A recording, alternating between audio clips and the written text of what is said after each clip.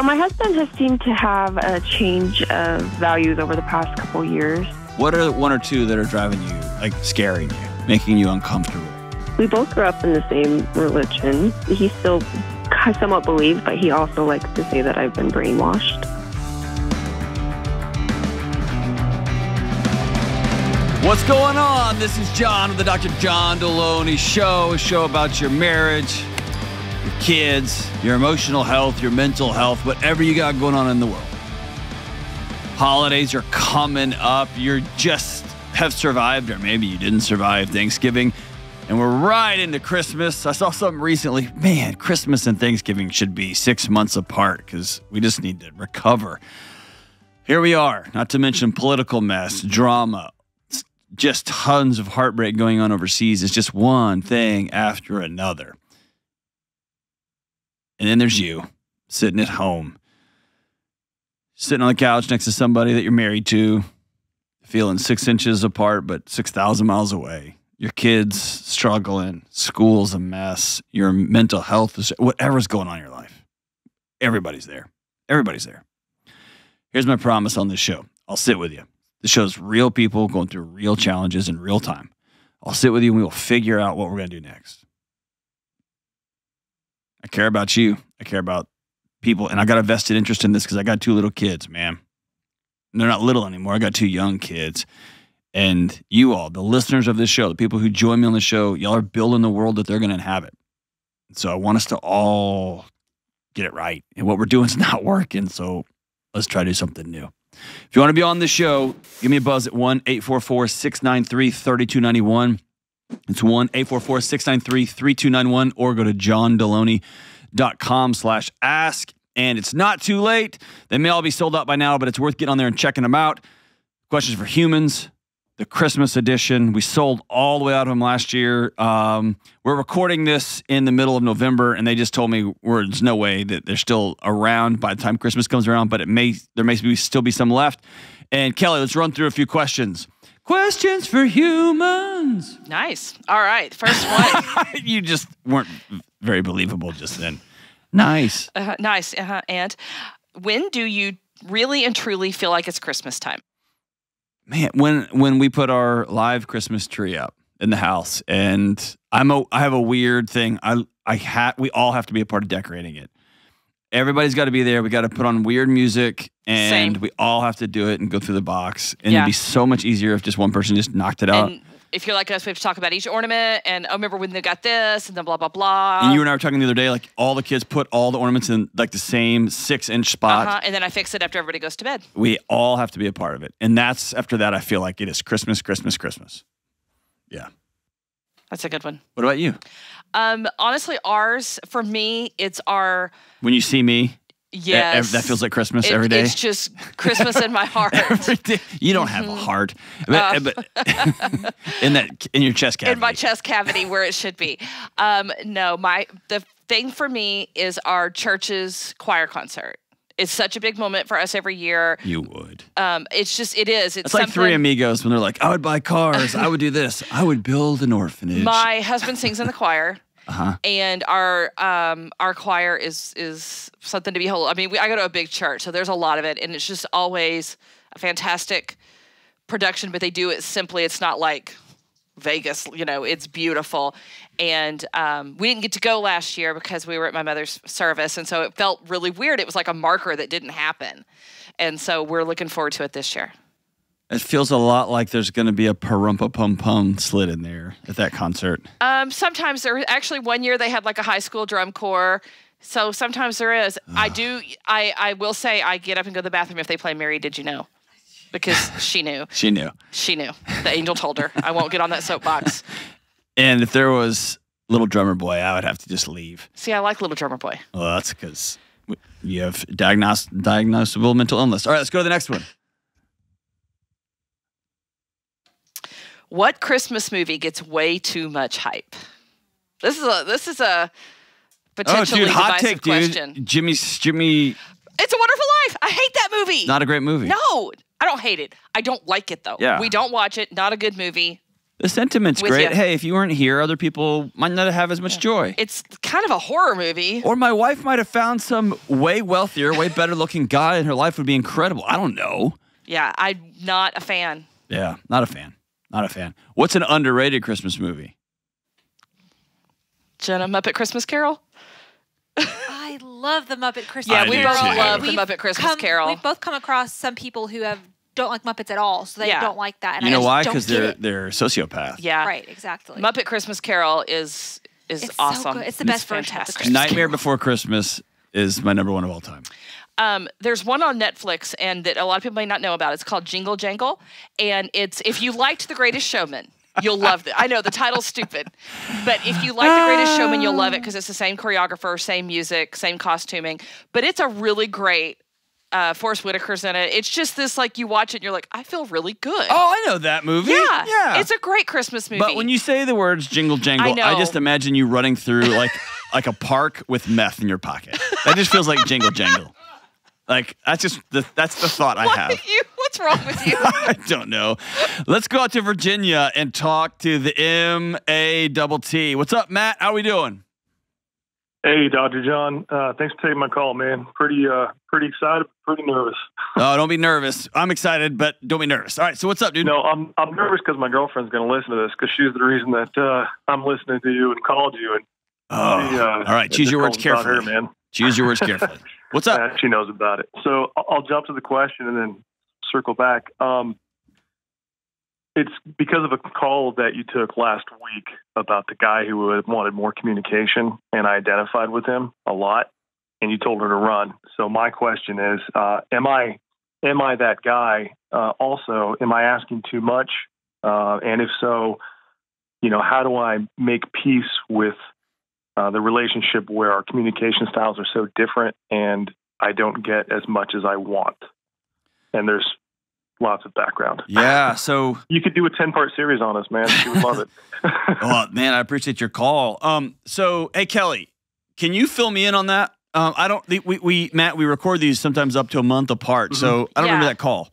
I think it was the one who that he's talking about is the woman called in, and if she didn't text her boyfriend first thing in the morning, communication all day long, and if she didn't text by 9, he was mad. Yeah. Okay. So moving the goalpost, you better run, girl. That kind of one. Yes. Okay. So you're that guy sounds like you, right? A little bit. We diverge in some areas, but yeah, the feelings of being an afterthought. I mean, I don't need calls every 10 seconds or anything crazy, and I don't need detailed lists of what she does, but I do feel like there's such a huge gap in our communication, and I have also moved the goalpost, but to use a football analogy, I've moved them closer. I don't ask for 10 yards for a touchdown. I just want her to hike the damn ball. I'll give her a touchdown. Well, and I feel like Go ahead.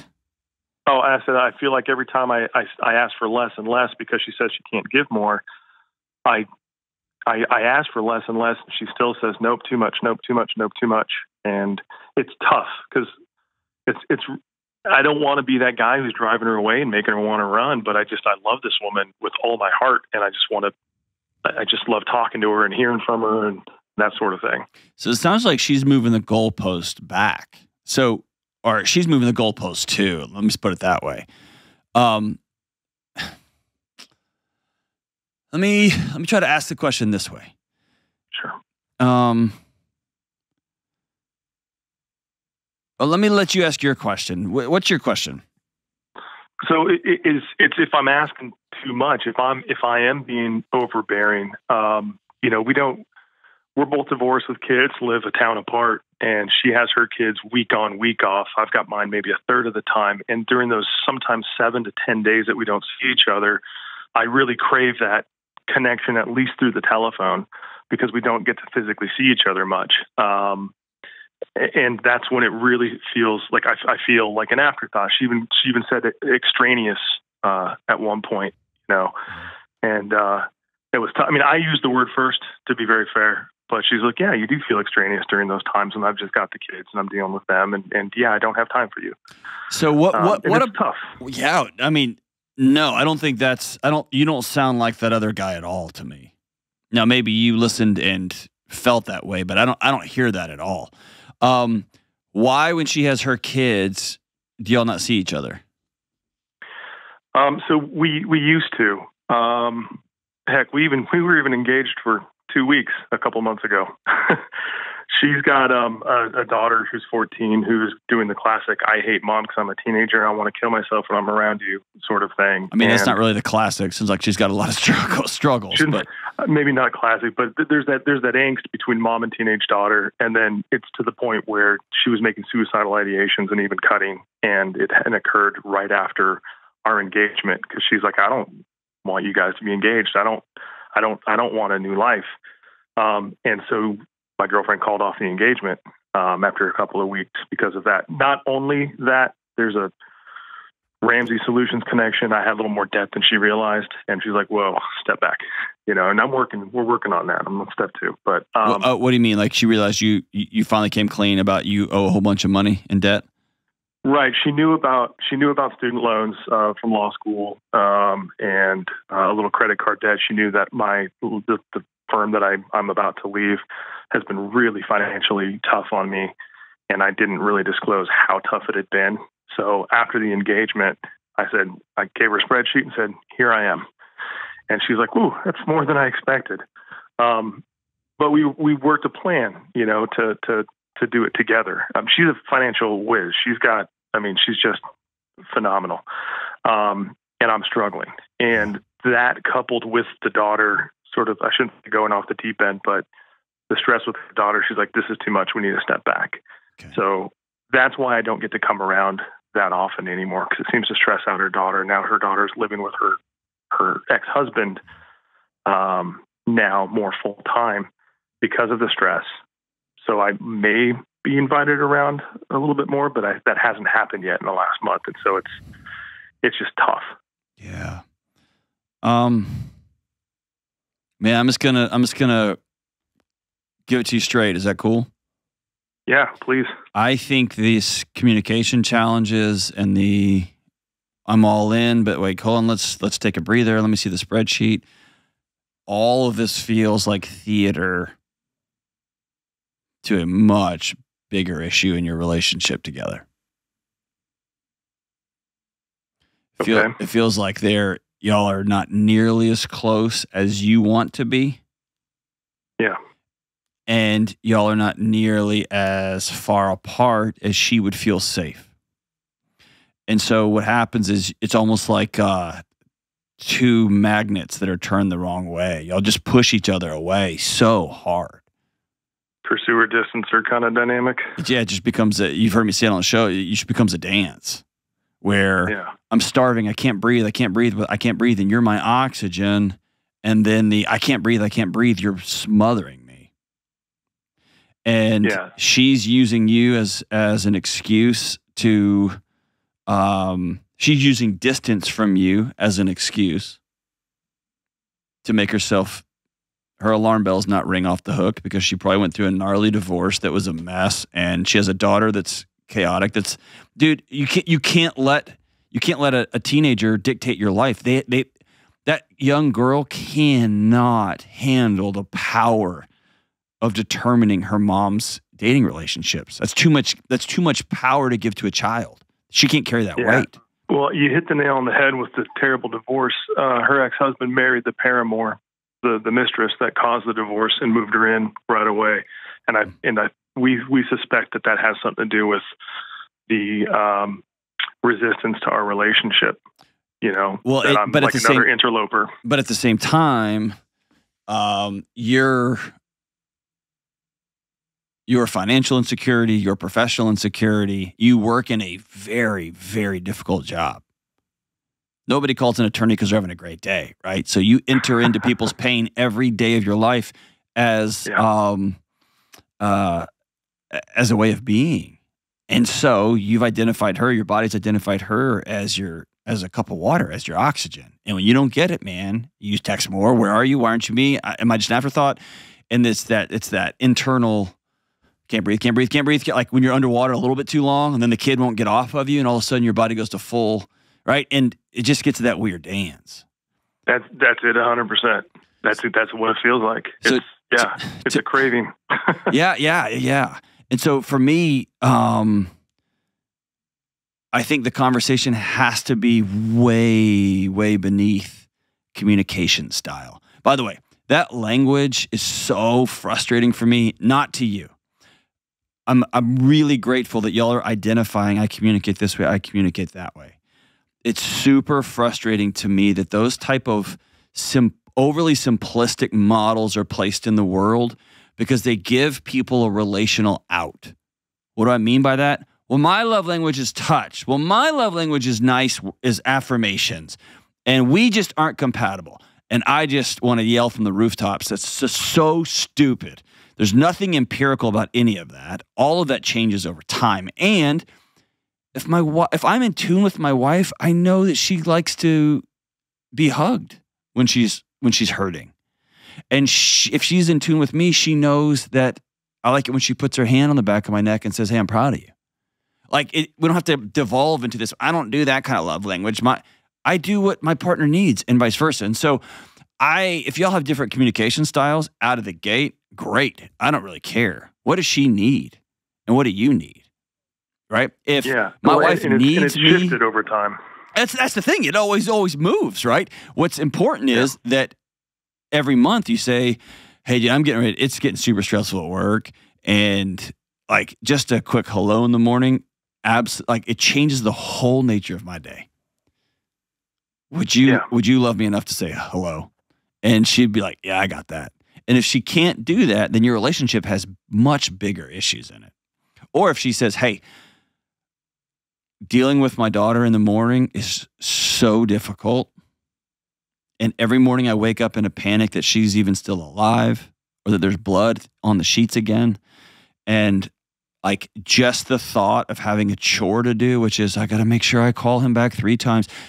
"Can I call you when I get to work?" And you'd be like, "Yeah, absolutely, babe. That'd be awesome."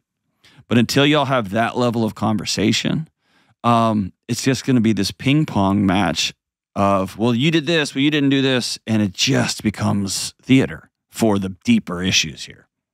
Yeah. And by the way, the scariest thing for somebody who went through a bad divorce, who is scanning the environment 24/7, 365 for am I safe, am I safe, am I safe, is finding out that the person that they almost went all in on didn't tell them the full truth.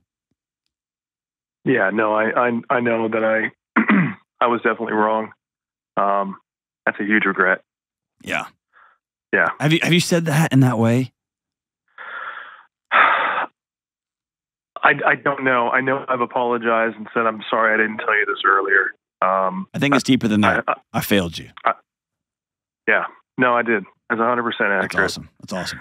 And I failed in my last marriage. You know, it was my fault. So it's like, in what way? I stepped out on the marriage. Okay. I wasn't honest with my ex-wife that I was hurting and feeling unloved and feeling worthless and devalued. And I found somebody that made me feel good for a little while. Sure. And sure. I don't want to make those mistakes because like this woman is the light of my life.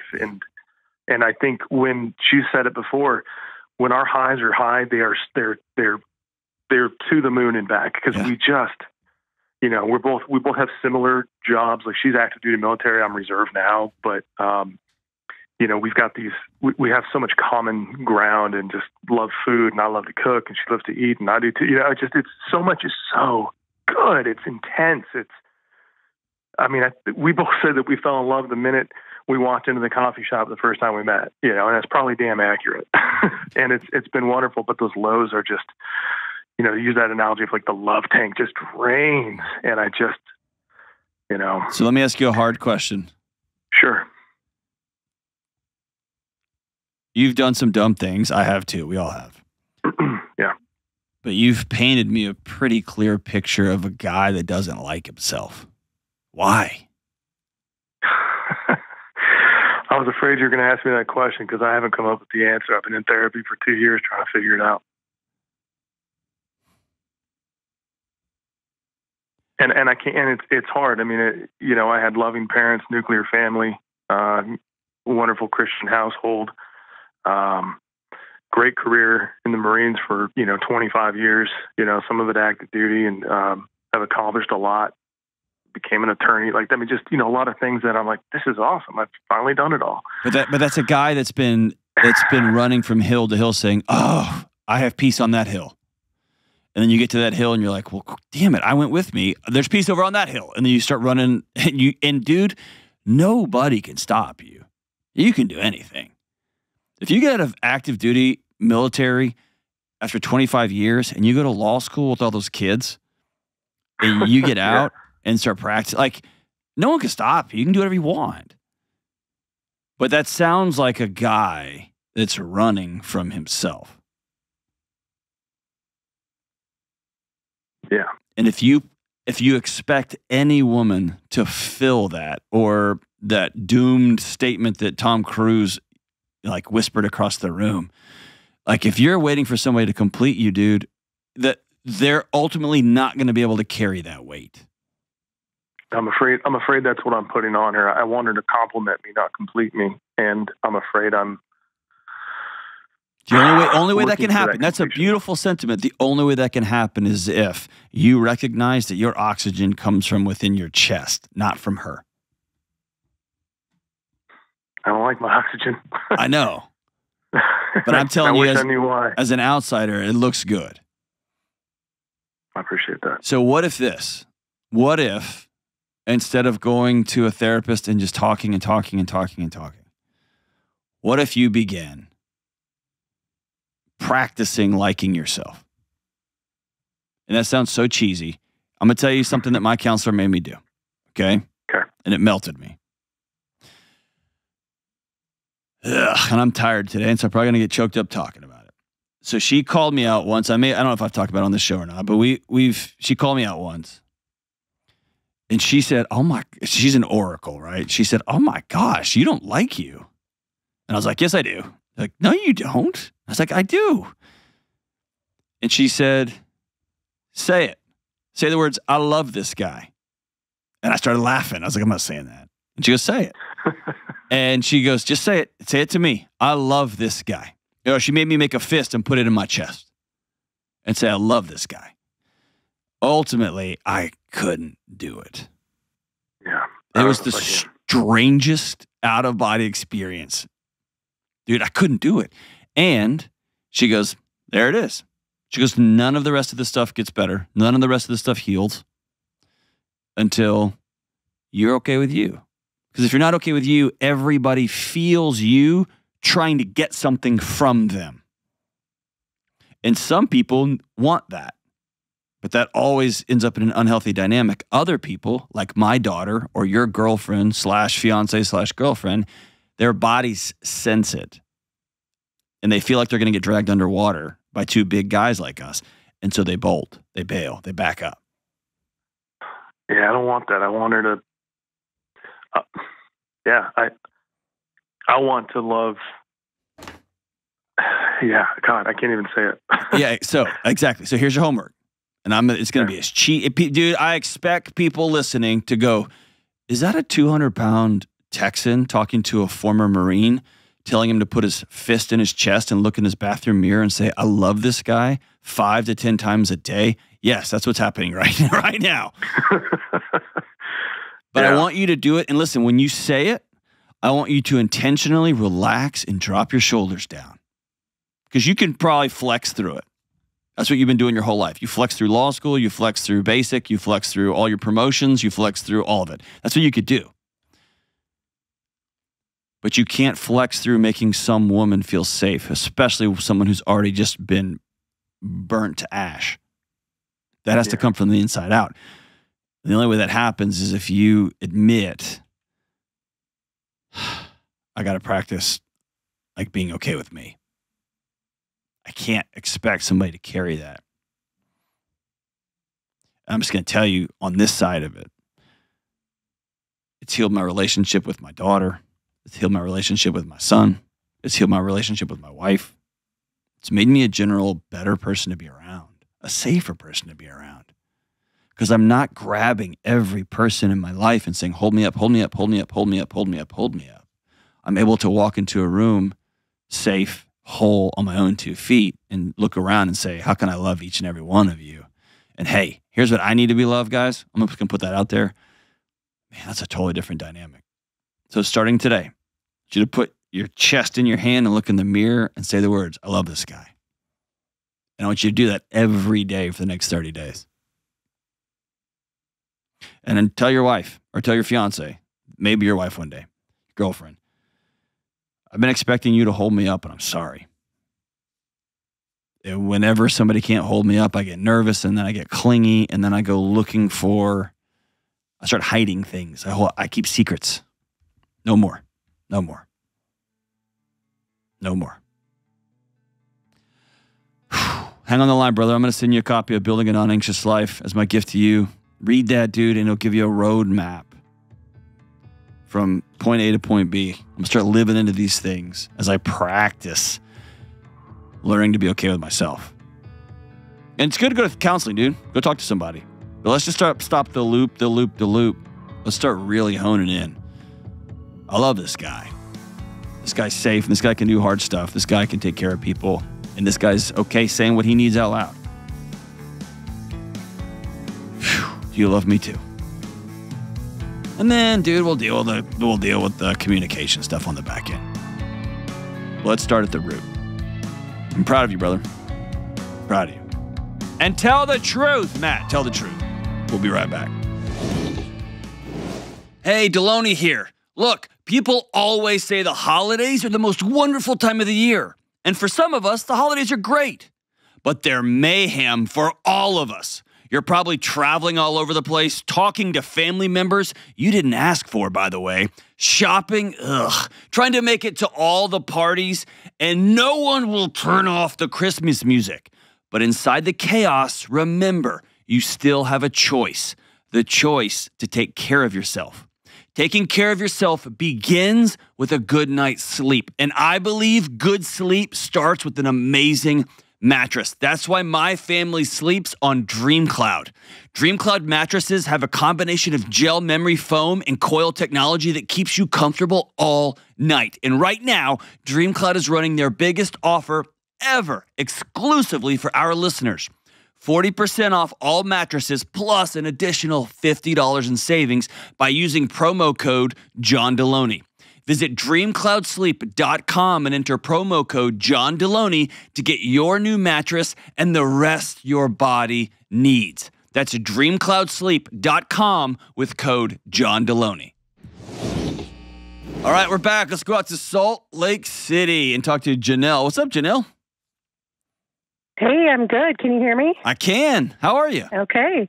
I am very nervous. I cannot believe that I'm actually talking to you. I can't believe I'm talking to you. I am so grateful and hope that you can give me words of wisdom today. I will do my best. What's up? So my question is, how do you live with someone that has BPD or borderline personality disorder and the guilt that comes along with that? Ooh. And so the background is my son, who is an adult, he's 23. The precipitating thing is that he's had several, I wouldn't say suicide attempts necessarily, but definitely very strong threats of suicide. And then this last month, he was pulled over for having an equipment malfunction on his car, but also had an open container in the car and refused to talk to the police. And the car is registered in my husband's name, so they called him and said, look, we're have your son pulled over, can you get him to talk to us? And anyway, it was a long, drawn-out event night. He ended up deciding to go to a hospital on a 72-hour hold instead of going to jail. And so long story short, there were no beds anywhere in the state of Utah for him to go to an inpatient place. So I had to go and pick him up and get him out. But I had told him, you cannot live with us anymore because drinking and driving was one of our hard stop. You cannot do this while you live here. And so then he left, and he came home for one night, left, and went to be with someone who lives out of state, a friend. I came back the week later. In the meantime, I called his therapist, which is the first time I've ever done that. I've never had any contact with his therapist ever, but I was like, okay, he's in a bad situation, in a bad spot, threatening suicide again, left the state. And his therapist kind of led with, well, people with borderline personality disorder, this is suicidal threats and stuff are common. And I just went, what? Like, it was such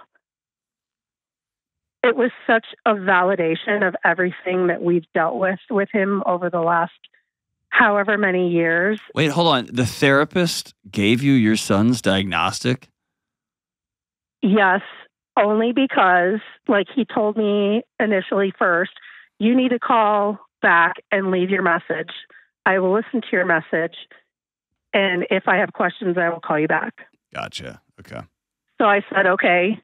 So I called and left a message and told him what was going on, and he called back and he said, because this is a safety issue, because he's threatening suicide, okay, and now you're not in contact with him and you don't know where he is. This is the only reason that I can talk to you. Okay.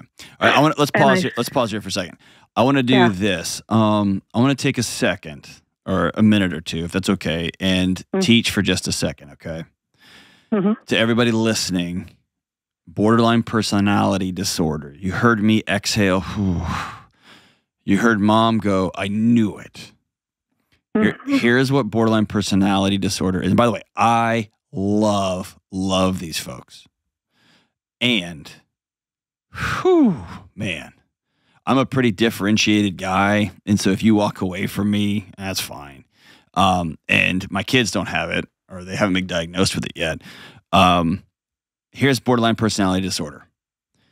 Your feelings feel like fire. And so they experience the world differently than other people. So are you, a listener, casual listener, you get mad, they get enraged. You like somebody, you meet them at a bar and you like them, you meet them at church and you like them. Their body is awash in love. I love them. And I love them forever and ever. Amen. Until they're 4 minutes late. And then I hate them. They're the worst. I destroy them. Right? And so there's this obsession with abandonment, and it's often imagined. It's often not real. Like 4 minutes late, right? I was going to the bathroom and I came out. And by the time you get there, that annoyance, like let's say someone's late, 5 minutes late to a date, I can feel it. And then when I see them and I go, where were you? And they go, I had to go run to the bathroom. I go, oh, okay. Often somebody with borderline personality disorder can't come back. When that train leaves the station one way or the other, it is gone. Best ever, worst ever. There is no middle ground. And in counselors, we know when somebody comes in and says, hey, I've seen 6 counselors. You're the greatest counselor of all time. You're the only one that has ever got me. Counselors go, uh-oh. Right? Because here we're going to be on the other side. And very, very impulsive. So here's a picture I want to paint for somebody who doesn't know what this is. Imagine you're walking through the woods on a hike and you're surrounded, all of a sudden bees are all over your arms and legs and they're stinging you all over. You would roll, run, flop, scream, jump in a lake, cover yourself with leaves. You do whatever you could to get these bees off of you. If somebody was to be 200 yards from you and just see you acting, they would think, oh, no, this person's bananas, B-A-N-A-N-A-S. But to you, it makes perfect sense. You're getting stung by bees, right? So if you've got borderline personality disorder, one of the strong characteristics is highly impulsive and often irresponsible behavior. So when your feelings feel like fire, you go sleep with 4 people over a 2-day period. You go, you don't drink, you drink, right? Yep. You don't tell somebody, hey, I can't talk to you today. You burn them to the ground. Or I feel like I can't get a hold of mom. I'm just going to tell mom I'm thinking about hurting myself. Or what a classic line is, I'm having dark, dark thoughts. And then everybody comes back, right? It's this intensity, this paranoia, an actual fear of something that folks around them often can't even see or experience. Very black or white. They call it splitting. It is this or this, period, right? It's either or, not both and. So that's borderline personality disorder in a nutshell. And the reason I love them. You completely put my son in that nutshell. Okay. The reason I love them is they experience the world in such a multi-colorful way, a powerful way. I'm jealous of how joyful they can be. And here's what's super frustrating. They're often brilliant.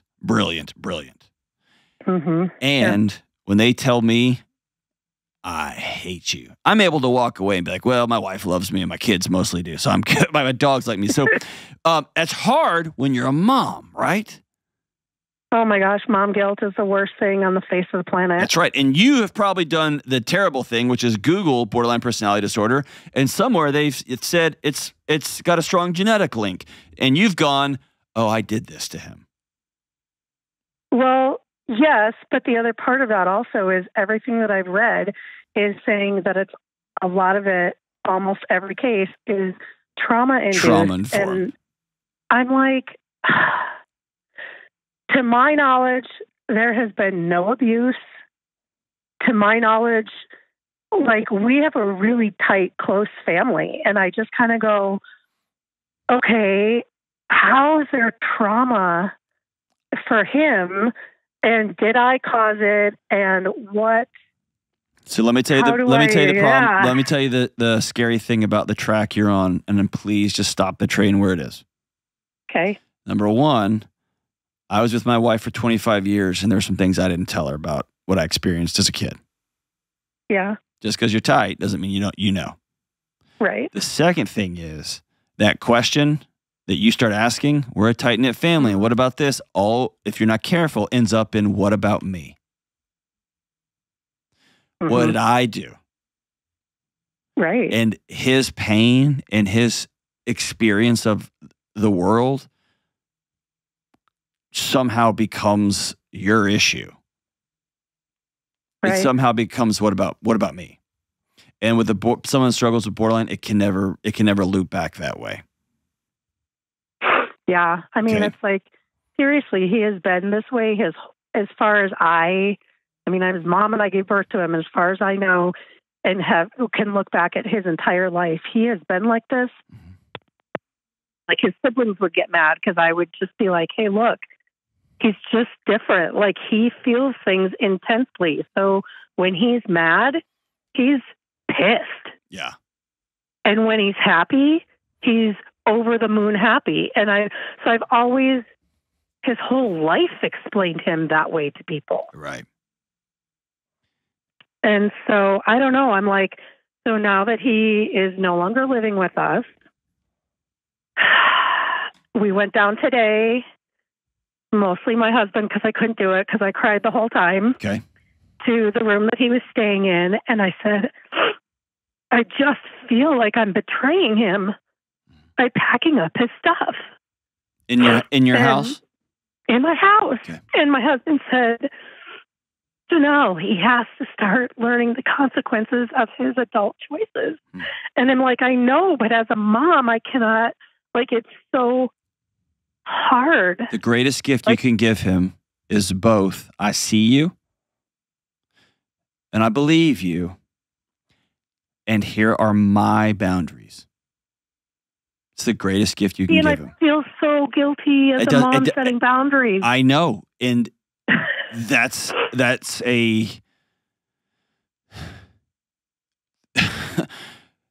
those feelings you feel, you're asking him, who gets so enraged. And he does. Like, it's I know, scary. but listen to me. He gets so enraged, and he has figured out something that that numbs that rage? Alcohol.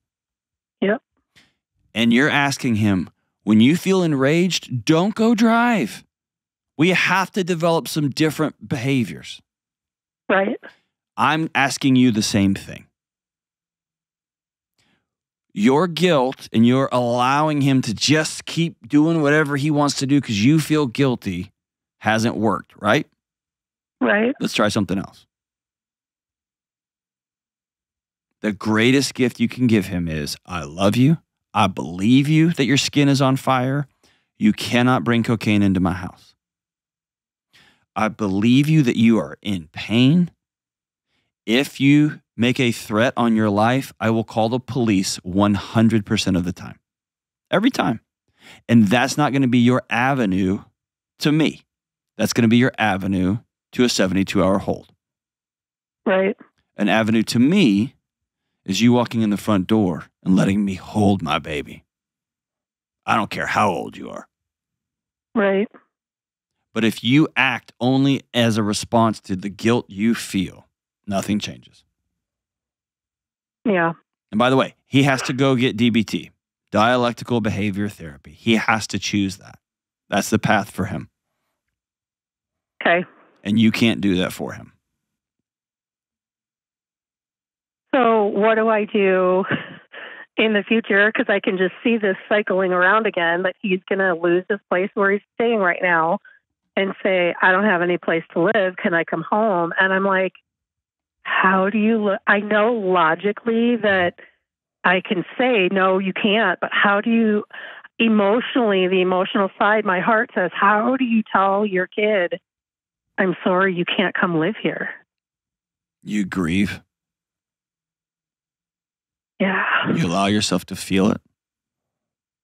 And in the same way, you would tell him, hey, I know you are so angry about being abandoned and you're about to go home with those 4 women. Please don't. This will pass. I'll tell you the same thing. Everything in your body will scream at you, let him come home, let him come home, let him come home. Uh-huh. That will pass. Okay. Or you can come home. Here are the stipulations. Here are the boundaries. And be honest. I've not held these in the past. And I'm learning that I have not done you any favors. Yeah. Or you can come home. First time. But you will enroll in DBT. And I would like to, if you feel safe, I would like you to sign that I can have a conversation with your counselor so I can see how you're doing. If you don't go, Right. I hear you that it's scary. I hear you that it makes you feel powerless. And here's the truth. The truth is you can't live here unless you are actively pursuing care. Yeah. And I will tell you, Mom, borderline personality disorder has a high rate of success for treatment. And it is hell. And it's long. Because you basically have to learn inside my body that what my body feels in any given moment is not the truth. And that's just tough to reimagine, re-experience life, right? Right. That's hard. He's got a tall order ahead of him, and he can do it. Yeah, it was so interesting because I felt like a 1,000-pound weight lifted off me when I finally heard that. Mm-hmm. I was like, I've been throwing darts at a wall, and now I actually have a target. Except here's the problem. Okay. Here's the problem, Mom. You don't have a target. He does. Right. You have been solving his problems his whole life, and you can't solve this one. You're right. But I feel like at least it gives it an identity and a name. Oh, yeah. We named the dragon on this one. Yeah. Like, oh my gosh, I'm not crazy. Nope. Because, he goes into his rages and telling me how stupid and dumb I am. And you know what I mean? Like, you just feel like an idiot. But hold on. That's when you stop and say, I'm going to stop you. I hear you that you're very mad. I believe you. You are not allowed to be disrespectful in my house. to me or your father, period. So if you choose to be disrespectful, you're choosing to leave. Oh my gosh, you and that. I'm going to stop you right there. This is your last shot. Mm-hmm. You're choosing to leave. I prefer you to stay. I want you here. And by the way, that interaction is not going to solve this. He's got to go get very directed therapy. Mm-hmm. And it's hard. It's hard. He's got to learn tolerance for that fire feeling, that body feels like it's on fire, but it's actually not. Yeah. And then he's got to learn some new behaviors in place of the ones that are impulsive and ultimately destructive. He's got to retrain his body as to what feels normal. That's tough. So I can just continue to tell him that I love him and I support him and all day long. I love you. Yeah, that's one of the most important things. I see you. And here's the truth. You can't do that. Right. Or you cannot live here. I would be honored if you would have dinner with me every Wednesday night and lunch with me every Sunday afternoon. Right. Forget you. If you're not going to let me live here, I don't want anything to do with you. I hate that. I hear you. And I know you're mad. I hear it. But you can't live here. But I would really love it if I could buy you dinner on Wednesdays and Sundays to catch up, see how you're doing. Right. And if you fulfill program A, B, C, and D, I'd love to figure out helping you get an apartment or helping you move back in. Or I'd love to go to therapy with you. See what I'm saying? Right. We're not abandoning him, which is his worst nightmare. Right. We are saying, I'll walk alongside you, but he doesn't get to dictate. His volatility doesn't get to dictate this relationship. His stable mother and father do.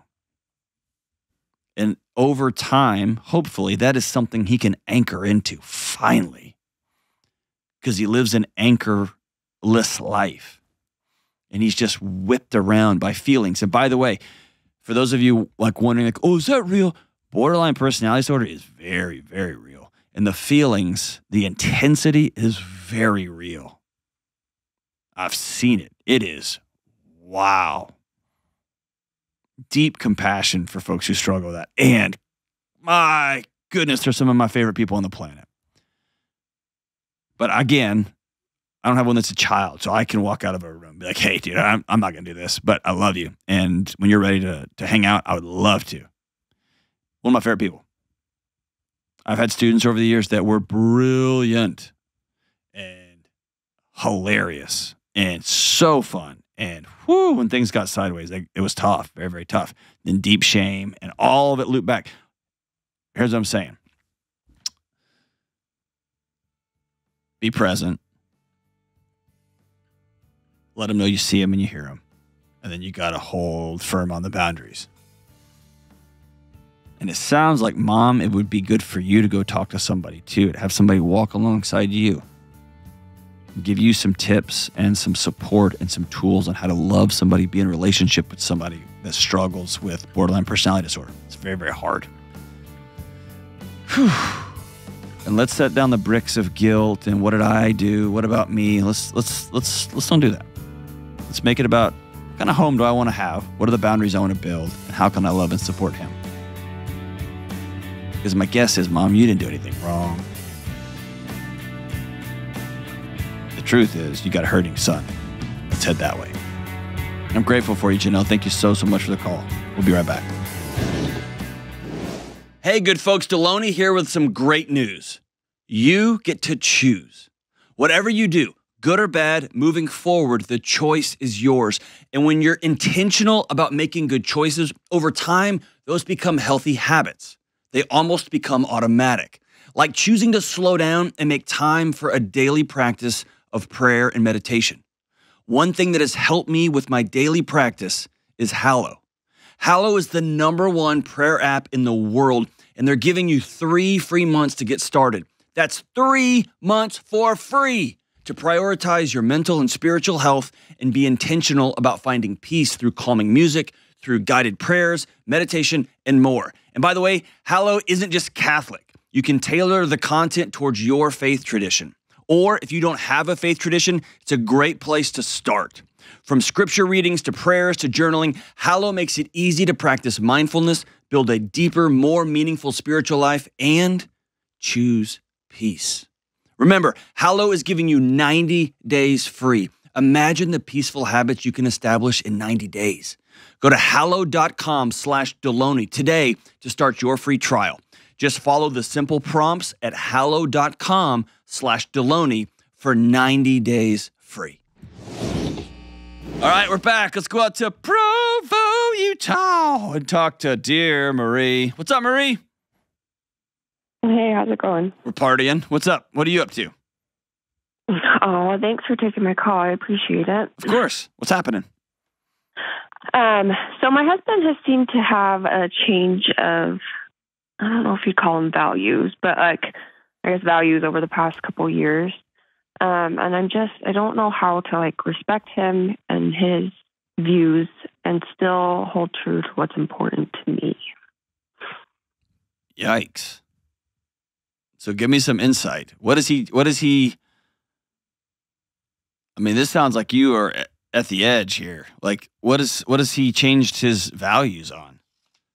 I feel it's little things I'm a pretty conservative person, and so swearing has never been an awesome thing for me, and so it's little I know a lot of conservatives that swear like sailors. You don't like swearing, and he didn't, and now he does. And now he does. Okay. But then it escalates to the way we're parenting. We have 4 kids together, and so then it's he thinks it's completely fine for our 6-year-old to watch PG-13 movies or things that I feel are too violent or things like that. And he thinks it's fine. And so it's just, there's a wide range of things. What are 1 or 2 that are driving you, scaring you, making you uncomfortable?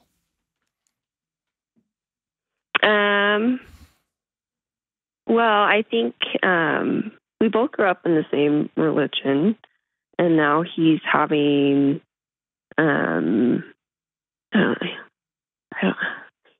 he's still somewhat believes, but he also likes to say that I've been brainwashed. Okay. And so the way he speaks about it to me, but yeah, he felt, I don't know. He says he's always been an angry person, and for a long time he's tried to not be that way, but I kind of almost feel like he's slipping into, well, this is just me and it's okay, and I almost kind of like it.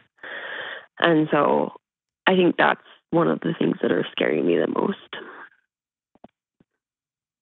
Is he becoming abusive? I wouldn't say physically, but there are emotionally some stuff that's happening that I don't love. Give me an example of it. He curses like a sailor, right? And so before it was always he would do it occasionally, if he were to hurt himself working or doing something, right? Mm-hmm. And then it changed to, instead of calling inanimate objects those names, he turned it onto me, and so now I'm getting called those things. Have you said, "You will not curse at me in my home"?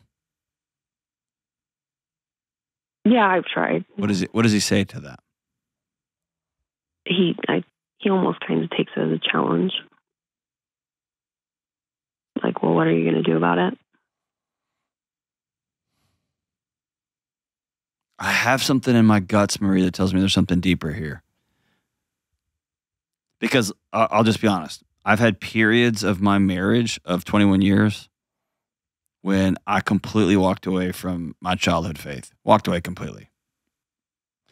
My wife has had seasons when what she believes now is radically different from what she believed when she was married. Yeah.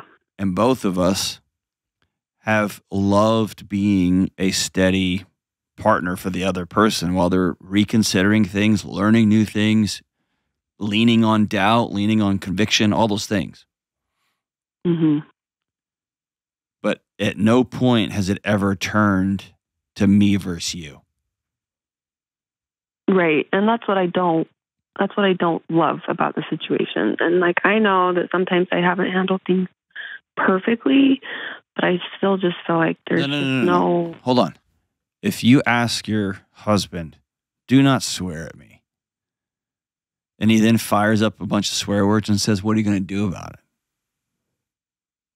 That's a power flex. Right. And that rarely happens in a vacuum. Yeah. That's a dude that looks down on his wife with disdain. She is beneath him. She's not a person to be respected. I wouldn't do that to I swear too much, okay? Like, I run my mouth too much. But also, I try my best to be respectful. Yeah.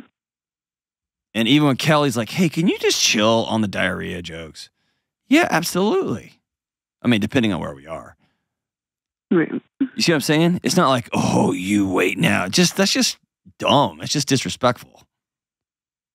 Right. And so that's contempt. Right. That is a relationship that's being held together by string and duct tape. Right.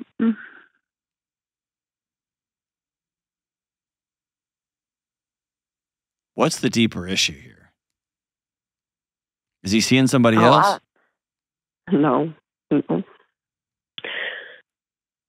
No, I mean, we definitely don't have enough time to get to all issues, but no, there's other things going on, and okay. I don't know. So how can I help? I want to know how to not feel like we're fighting about everything. Like, I feel like our views are so opposite on most things, and I want to know. Views are not the problem. Views are not the problem.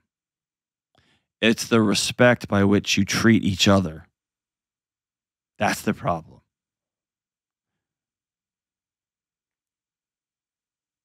I've got very few of my closest friends share my specific faith in the way that I believe it.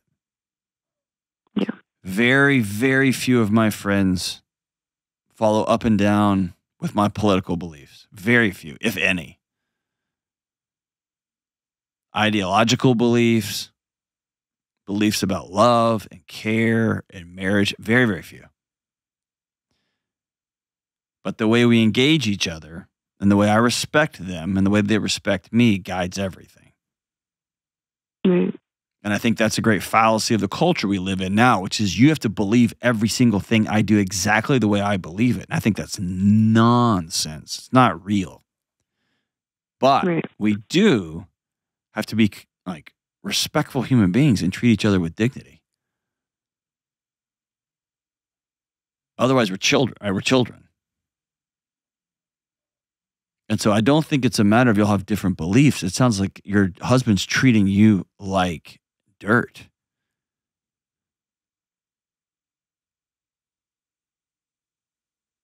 And my question for you is why? It almost seems like you're giving him a pass. You're trying to make the problem the beliefs and not him.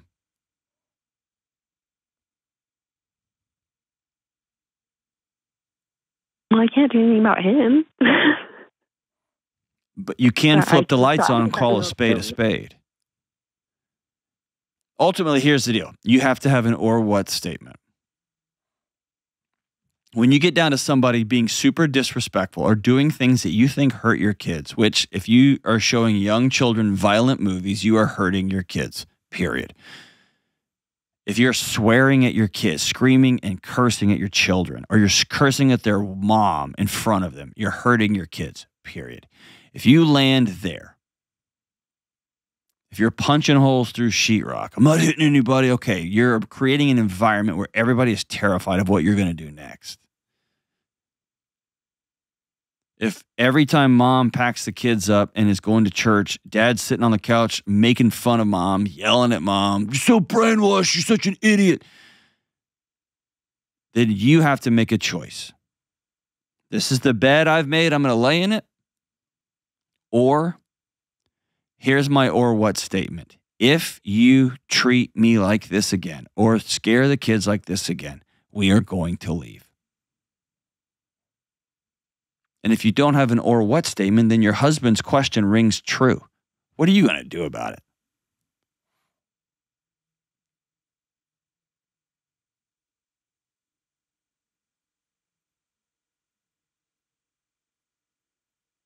And that feels like it's closer to home than you want to believe, right? Yeah, probably. Like at the very beginning of this call, you have a tone in your voice that says you are about to walk out that door and never turn around once.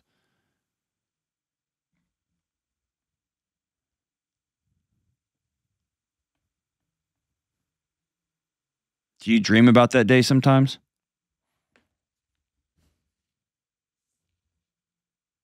Yeah, sometimes. Yeah. Can I tell you something? You're not a bad person for having that thought.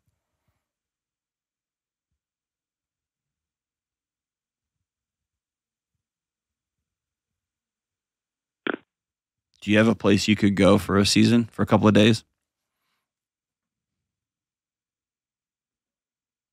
Not really. You have a mom and a dad or a sister or a cousin you could go stay with for a while, or a girlfriend?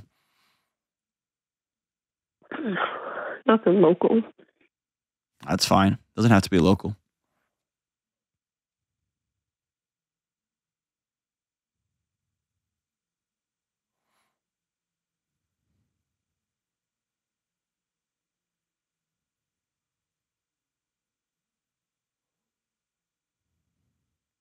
Where are your tears coming from?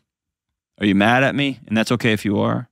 Are you mad at him? Or is the realization of the true reality that you live in starting to wash over you? Or maybe all three? No, it's just hard. Yeah. Because we go in these phases where we're fine and we're not. But are you fine? Are you fine because you're playing peacekeeper?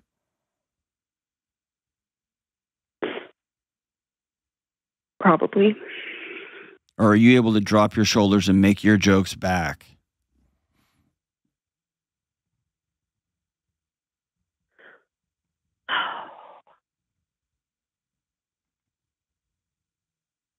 Let me ask you this. Do you have a friend, a girlfriend there in town that you could sit down and go have coffee with and just put all this on the table and tell the truth? Yeah. Would you consider doing that?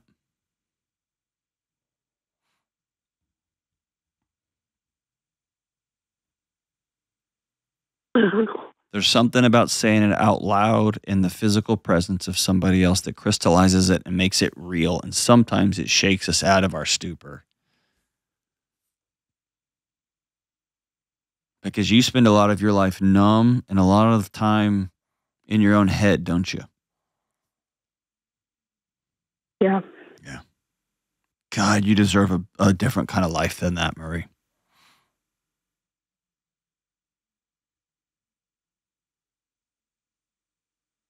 You deserve to be loved and cherished and challenged. And you and your husband never have to believe the same things, but y'all do have to treat each other with respect. And you deserve laughter and rambunctious sex, even though you have 4 kids, for God's sake.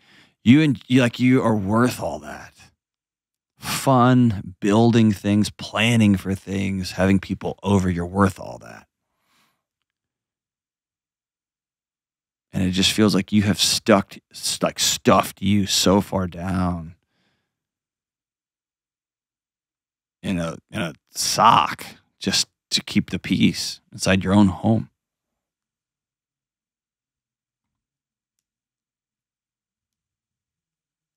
Is that like my only option? Like, deal out an ultimatum?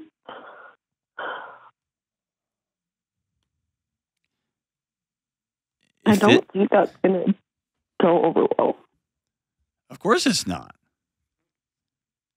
It's not supposed to go over well. It's supposed to keep you safe and whole.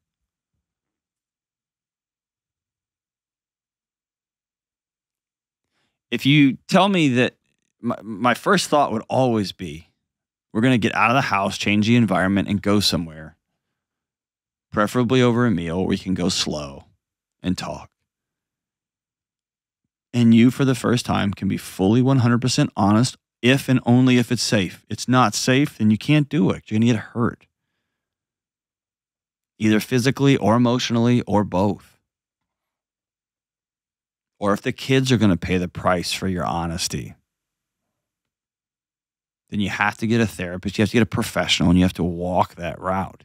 But if you haven't done that, and you take your husband out and say, hey, when we got together, we both believed this, we both believed this, we both believed this. And over the last few years, things have changed. Cool. People change. Esther Perel says most adults have 3 to 4 or 5 great loves in their lifetime. And if they work really hard, it's with the same person. I love that. I'm a very, very different person than the man my wife married several times over. That's awesome. But if you could tell your husband, hey, you've changed. I've changed. Our whole life is different because we got 4 kids. And now that we've got 4 kids, we're butting up against some different beliefs. I don't believe 6-year-olds should watch violent movies. It really makes me feel gross when you curse and yell at me. Makes me feel unsafe and scared. I'm just picturing myself, my wife taking me out and telling me those things. I would want to crawl under the table. I'd be so ashamed of myself. And I would commit then and there to never do that again. But if you've done that and your husband's response is, ha ha ha, what are you going to do about it? Then yeah, you may be at ultimatum stage. And if you think he's going to hurt you, you think he's unsafe, then you have to get some professionals in your area, whether it's the police, whether it's a licensed therapist, whether it is some sort of other person in your life to have some of those conversations with. Because the alternative is your 4 kids growing up in a house and they think this is what love is. And this is what safety is. And this is how husbands treat wives.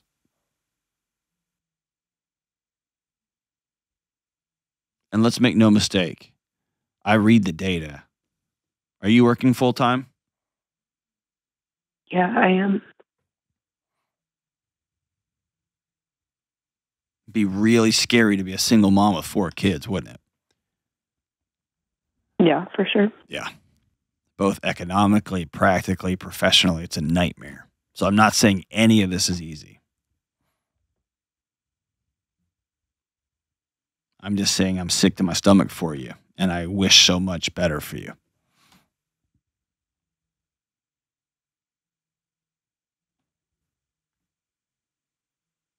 What are you thinking?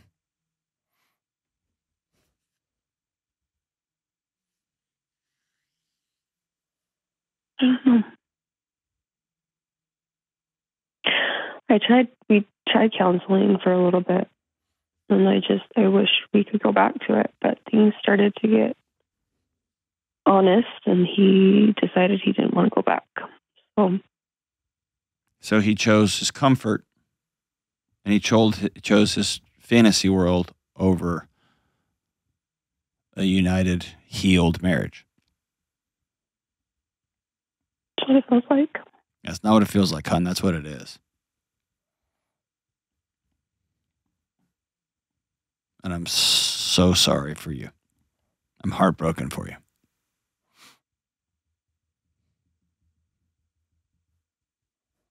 I guess the other option here, if you will convince me that you're safe, the other option here is for you to go see a counselor on your own and begin to talk through, I need some new tools and some new skills so that I can begin to defend myself, stand up for myself, and ultimately make a transition plan if that day arises. I wish with all my guts I had better news for you, Marie. But if you have a partner who says, I don't care what you say. Oh, yeah? Watch this. You think that's bad? Watch this. Oh, yeah. You want to tell the truth in a counseling session? Well, then screw you. I'm never going again. These kids are a bunch of babies. They can watch that. They're fine. Quit being such a whiny brat. You brainwashed. Like, dude, you live in that world? I wish I had better news for you, man, but that's a toddler. You're married to a toddler who simply doesn't respect and love his wife. You deserve more than that. And the path from where you are right this second to being healed is a treacherous and scary one. Make no mistake.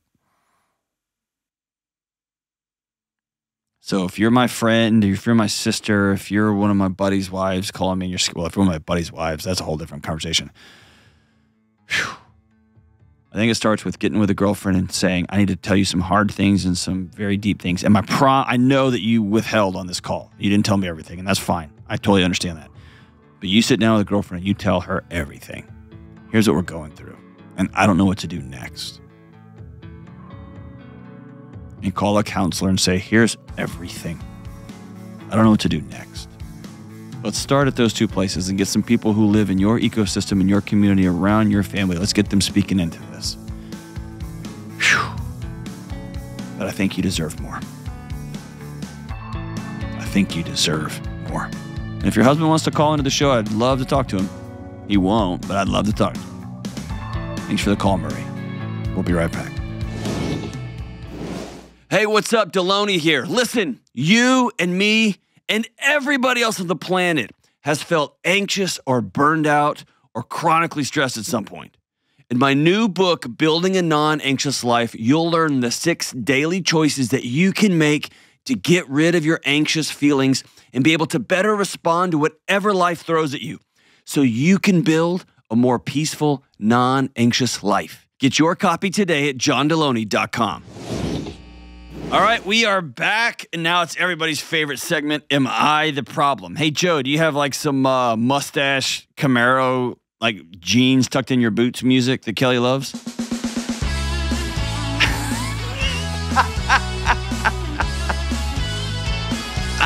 Kelly, I just imagine when you clean the garage, this is what you listen to.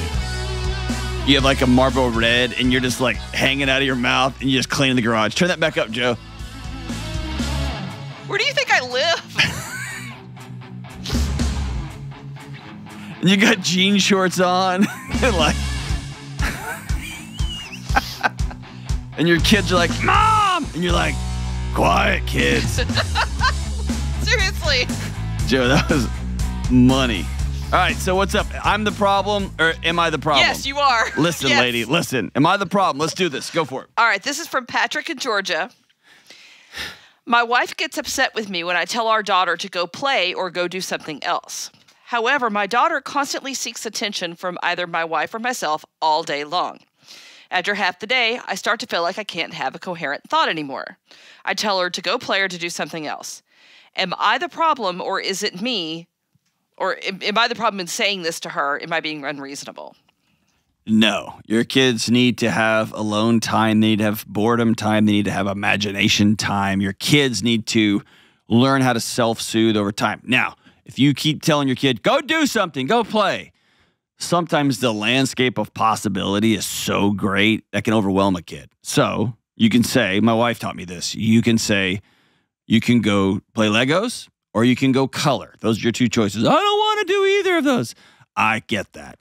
And it feels super boring. But right now, I have a project that I'm working on. I need to do this adult thing that does not include kids. So, color, you're going to do this. And they'll go, ugh, and they'll go color. Or they'll go play Legos. And their body will figure out, oh, not the end of time. Not the end of time. But if every time they come back, you stop everything, you're like, what? Then it's kind of like a slot machine. And every time they push the button, it spins and they win. And they spins and they win. They've got to learn to walk away from the slot machine every once in a while. So I don't think you're the problem. I love putting kids in a gambling, analogy together. I know. I'm trying, Kelly. As the show goes, Pew. Hey, we had our best month again. Yes, we did. The best month. Best month ever. I think we just need to sign off and call it a day. I think you hurt my feelings sometimes in your camo jacket.